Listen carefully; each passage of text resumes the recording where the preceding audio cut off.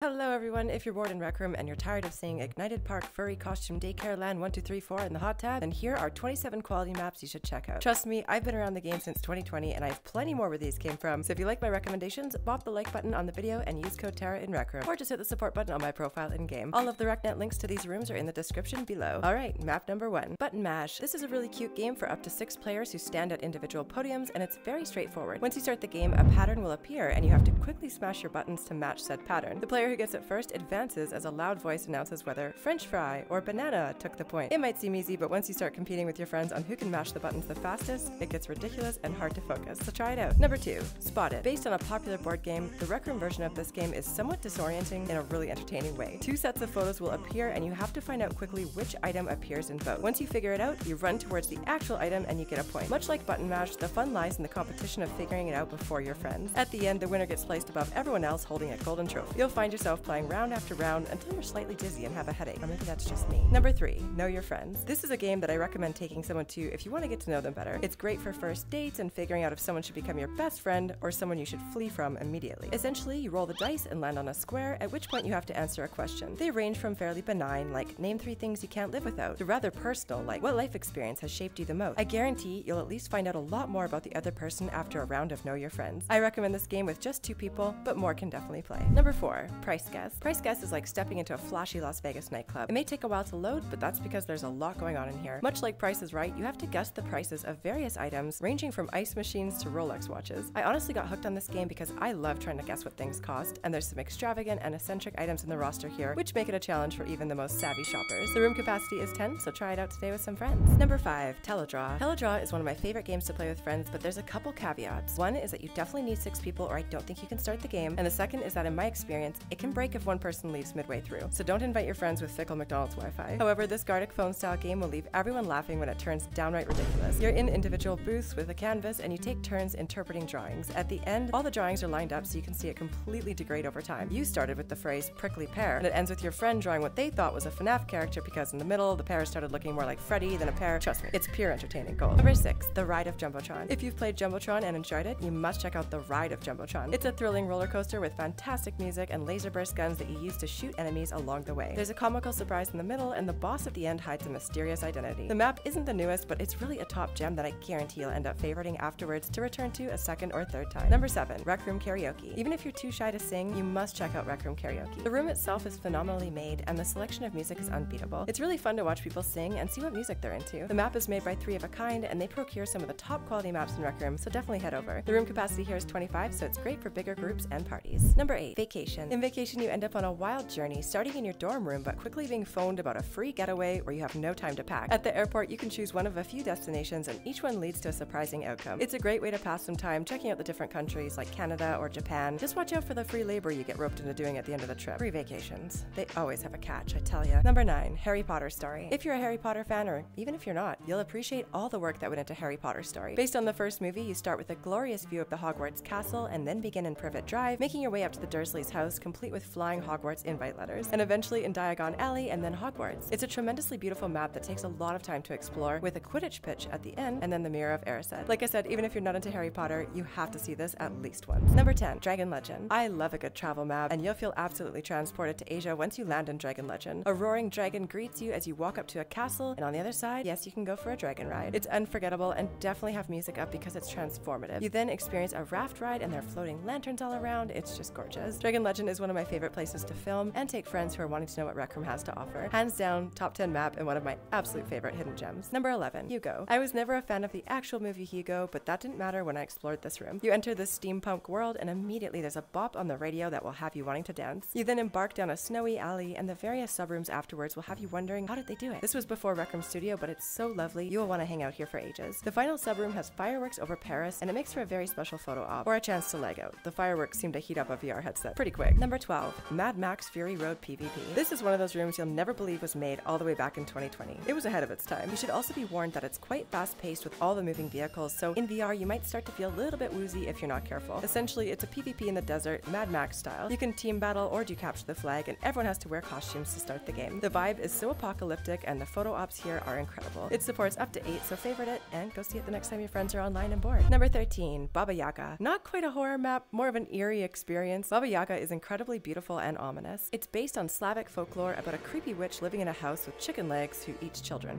Need I say more? Regardless, you'll find the pathway up to her house full of nefarious surprises. And once you get there, the house also leads right to Baba Yaga and her evil plans. The map ends in a very strange way that I guarantee you won't expect. I'm not going to spoil anything. Map capacity is 6, so make your friends go first if you're scared. Number 14, Pong 2020. Best when experienced in VR, this room holds 12 people, but only one person can become the ball as the other 2 people compete to bounce it back and forth successfully. So yeah, it's a game of Pong where the human is the ball, and trust me, it's as disorienting as it sounds being the ball. This is just one of those undeniably creative maps in Rec Room that you don't often see being made anymore, sadly. So I highly recommend visiting it and appreciating what the old OG Rec Room was all about. Number 15, Whoville Holiday. This Dr. Seuss classic from How the Grinch Stole Christmas was a solstice contest winner. The details are phenomenal, and I know you'll agree once you see this cartoonish winter wonderland. It's amazing for photo ops, exploring all the buildings, and just being in awe that this is all procured with the Maker Pen. The soundtrack is original, not copyright for you streamers out there, and the room holds 10 players. Number 16, The Story of the Woods. If you like fairy tales and somewhat happy endings, you'll love Story of the Woods. The writing in this map is so comical that I laugh every single time I go through. Whether you're being chased by a giant cow, choosing to help or ignore Red Riding Hood, or just listening to a monologue song outside Cinderella's castle, there's never a dull moment in this quest. Number 17, Dark Souls. Based on the epic video game, Dark Souls is an art map that has many subrooms, each more tantalizing than the last. From incredible castle views to dark dungeons, this 6-player room has a strong medieval vibe that is unmatched by anything I've seen in Rec Room. Fun fact, I actually did a live stream here once and we dressed in medieval attire. It's great for taking photos and exploring, so check it out. Number 18, Volleyball. I'm not much into sports, but volleyball in Rec Room was strangely addicting. I can't comment on the vibe for Scream Mode players, but in VR, this is one where you definitely want to make sure you place a mat on the floor, or at least be smart about your surroundings before you accidentally destroy your mom's favorite antique lamp. Don't say I didn't warn you. Number 19, Invention Tower. I know I'm always pushing Invention Tower. If you watch my channel regularly, there's a good chance you've heard me mention it at least once. If you go to Ink Inc., there's a subroom door to Invention Tower, and it's just an endless source of entertainment, exploring all of the floors. Each one has a theme, from Golden Trophy to Halloween to aliens. The inventions range from artistic to interactive, and there's something for everyone. I'm just sad it doesn't get updated anymore, but there's still a couple dozen floors at least to view, which would take you hours to see. It's a great place to go when you're bored. Number 20, Founded Egypt. I'm a huge fan of all things Egypt, and this map did not disappoint. You start in the desert and literally drive a jeep with a janky radio over to the pyramids, at which point you have to decipher hieroglyphics, and there might be a mummy jump scare or 2. The room capacity is 4, and this quest is highly underrated in my opinion. Just don't get lost in the pyramids. The mazes in there can be life-threatening. Number 21, Face Your Fears. I didn't put many horror maps on this list because they're not for everyone, but Face Your Fears is a 2-player map that is very thrilling despite you actually not moving anywhere. You're stuck in a bed and various sinister monsters emerge throughout the night. It's enough to give anyone the heebie-jeebies. What is a heebie-jeebie anyway?